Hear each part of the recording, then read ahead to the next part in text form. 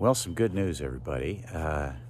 Trader Joe's is suddenly, mysteriously changing their stance. I heard from employees at Trader Joe's that they're no longer force vaccinating their managers. And maybe that was a pilot program where they tried it with a few stores, realized it didn't work, and are now taking that off the table. Also, employees that are asking for medical and religious exemptions are now being given paperwork to fill out if they would like an exemption, which I'm very excited about, because when I heard that they were force masking pregnant employees, I about went through the roof.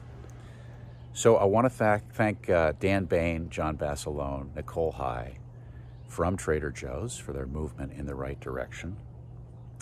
And then for the rest of us, I just want to confirm what's working here so we can all do this. So the direct approach of going directly to companies is working and saying you can no longer behave the way you're behaving. And oh, by the way, here comes an affidavit to make sure that you know what the law is. That direct pressure is working because what's coming down from corporate to the employees is that they hate the negative press they're getting on the level that they're getting it, which is it's coming from a lot of sources right now, not just me.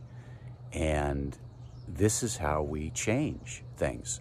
We don't change it by beating our chests and how dare you and blah, blah, blah. No, it's like calm energy, loving energy, and saying, this is the law. Now, how are you going to accommodate it? And we just keep doing that until they surrender, and they are.